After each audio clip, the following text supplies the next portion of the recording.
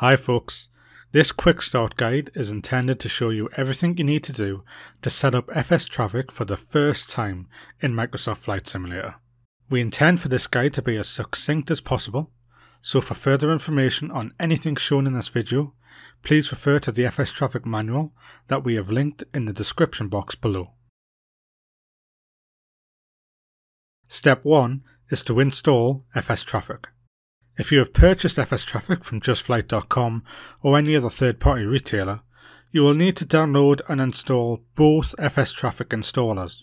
One installer is for the core FS Traffic files, the other is for the FS Traffic fleet of aircraft and liveries.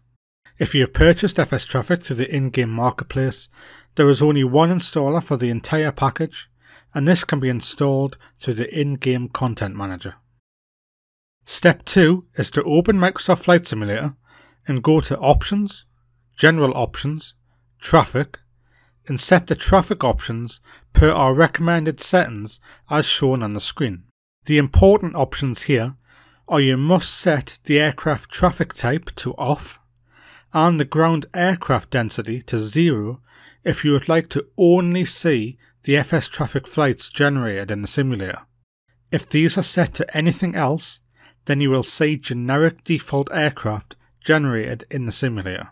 We would also recommend reducing all other options in this menu if you would like to increase general performance in the simulator. Step 3 is to go to the world map, select your departure airport and start a flight.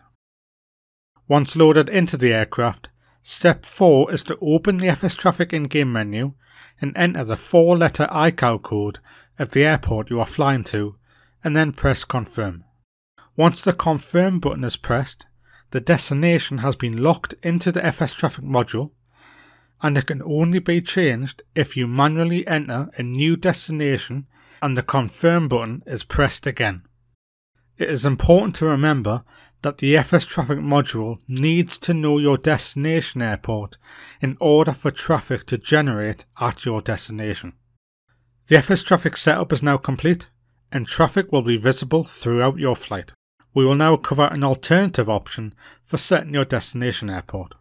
Returning to the main menu, select your departure and destination airports, and then start a flight.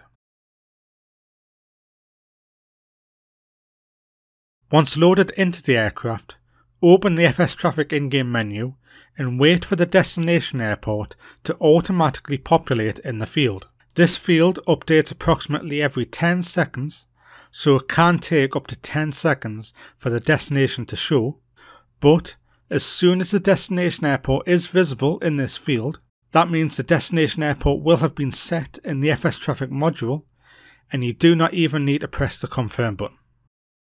Once the FS Traffic module has detected your destination, this field will automatically populate in both methods shown in this video, so opening the in-game menu can be a useful reminder to see if you have already set the destination. Once the destination has been set in the in-game menu, the menu can be closed and it does not need to be opened again unless you want to change your destination or remove or regenerate the traffic.